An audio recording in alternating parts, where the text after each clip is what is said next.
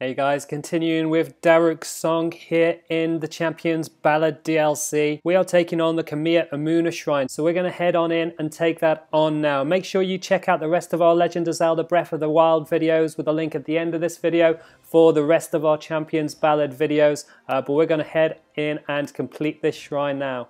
Okay, so it's all about moving targets, and you can see there's a target up ahead and you can see there's a switch here to move it. So we essentially want to use remote bomb and drop one in there, and once it's in there it's simply a case of taking out a sword, hitting this, blasting the bomb at the target, and that will trigger the next section. And so now you've got a more difficult target to hit, and you can also see there's a chest up there unlocked. So we're going to go and try and get the chest first. Okay, so just drop in another one of the remote bombs.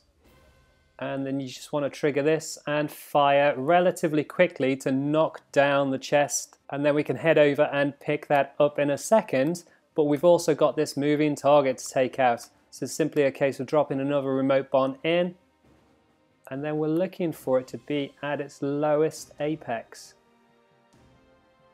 Because there might be just a bit too high. So when it comes down, now we can trigger it.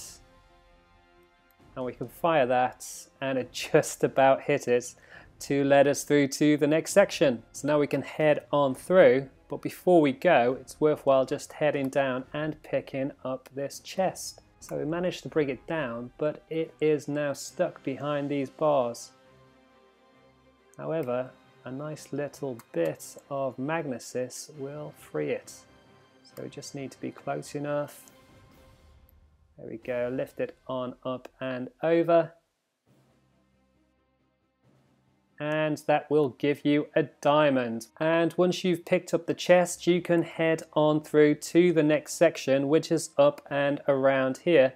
And it's simply a case of maneuvering this contraption to be in a good place to be able to hit it. Now you do this with the Joy-Con controllers. And what you're looking for is something a little bit like that, and when you think you've got it in a place where you can actually hit it, you just press B and it will lock it in place.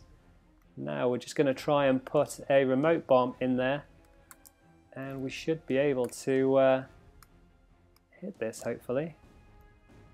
So let's see if we can get this right.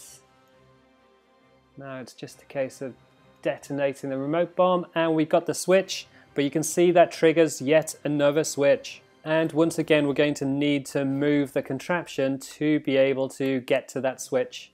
So this time what we're looking for is a clear gap. Okay, and once you've got it in place around about like that, again press B. And we're going to see whether or not we can get it from here. It looks a bit tight, but we think maybe. And I think we're going to trigger it over this side and try and get to it from this angle, because it might be just a little bit easier.